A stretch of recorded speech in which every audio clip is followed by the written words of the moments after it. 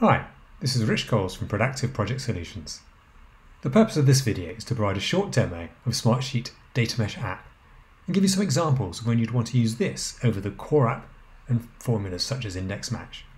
Note, this is a premium app, so it comes at an extra cost unless you're in a Smartsheet Advanced package, but like all the premium apps, it'll pay for itself in terms of reducing manual work and risk of errors for starters.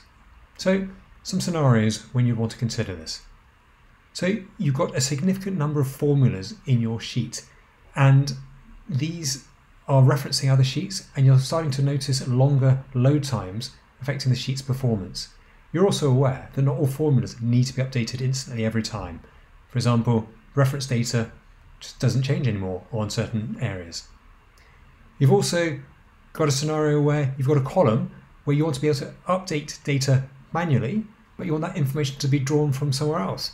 And if you have a column formula using index match, you can't do that. You've got a scenario where you only want data update on a predefined frequency, for example, weekly, and not instantly when something else is updated in a different sheet. Or you want to import data from different source data columns or from a report. So let's dive in and bring some life to those scenarios. So in this case, we're with a property company, and this is the property master sheet with a number of columns. Again, I've simplified it because this could have a lot of columns. In this case, I've got a column here which is using an index match formula. That's fine because this information changes the whole time, and so it needs to be updated instantly. However, the rent, that only wants to change when it's approved to be changed. Going to the next sheet, we've got a property pricing sheet. Now this is where the finance team and the lettings team, they look and agree the rent when someone moves out and decide, is it going to stay the same or is there an increase? And so it automatically changes to say a review is required, and then has that been agreed? That goes to a report where that can get manager approval to say, have these been agreed? And once it's agreed, that goes to a simplified report with just the items which have been approved. And this is where then DataMesh comes into its own. So let's look at DataMesh. DataMesh is opened, like all premium apps, down at the bottom here, and you can see it opening up on my little screen here from the waffle menu. I already have it open, so I'm going to flick across to that.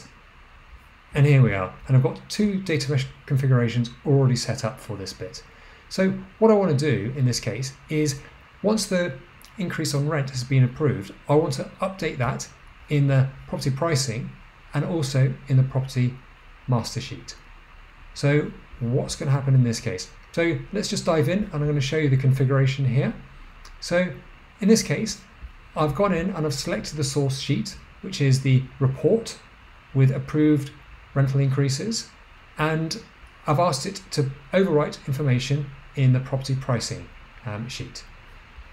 It's got a unique reference, so the property reference is the lookup that it's going to, and in this case it's updating the proposed new rent, rather it's taking the proposed new rent per month, and it's overwriting the rent per calendar month in that sheet.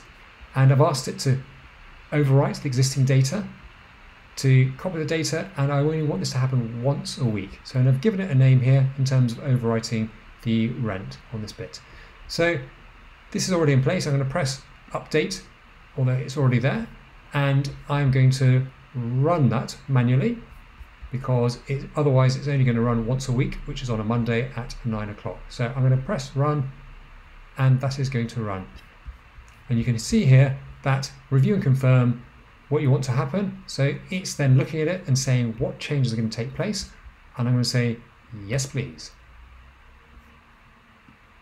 So that has taken place, and at the same time I also want the property pricing sheet to be updated as well. So again, that's the same setup. So let's just go in and have a quick look in terms of configuration. So again, approved rental increases, the report, and then going to the property pricing. And here the proposed new rent per month is going to overwrite the existing rent on this piece. So I've asked it to change once a week. Now if I go back, I can actually change that to do it updates immediately, once on every hour, 12 hours, a day, or a week.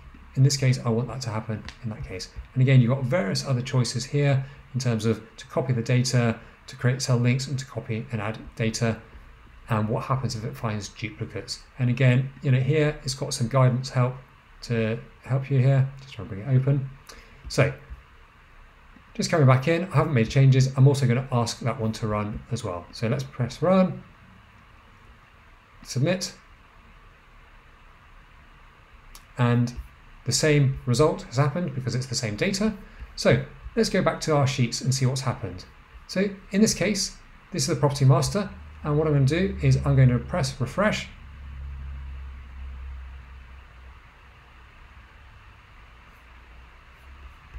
and I'm going to go to the property pricing sheet and refresh that as well. So in this sheet, what you can see is the rent has changed, and where I'd previously said that the items were ready and the review was required, I've actually got an automation set up here in terms of a workflow. So what I've asked it to do is to clear the base rent value and clear requests. So you can see that whilst the source information originally came from this column here in terms of the proposed rent, and that goes to the report, once approved, the workflow runs, and the automation, it updates the column here. Once it's updated, you now want it to go back to 0 and say that it doesn't need updating anymore. So if I now go to the reports in this case, so I'm just going to refresh this report, all we can see is only one item still needs to, is still pending the increase, and that's approved. And if I go to this sheet here, I'm just going to refresh it, and you can see as well. So that one has already been approved. Because the increase was 0% in this case, that is why it hasn't updated in this sheet here. So that's the scenario in terms of taking you through a couple of options and why you'd want to do this. In this case, what's great is you've taken information from this column in this sheet, it's overwritten the information here, and it's reset it back to 0. You could not do that with an index match formula in that basis. So trust this video has been useful in terms of showing you how you can use DataMesh for a particular scenario. And again, if there's a way to reduce complexity of your sheets, then you can do this using DataMesh and get rid of some of those formulas which could be slowing down performance. Thank you for watching. If you're interested in more videos like this, please go to my website and please subscribe to my YouTube channel for this. And thank you for watching.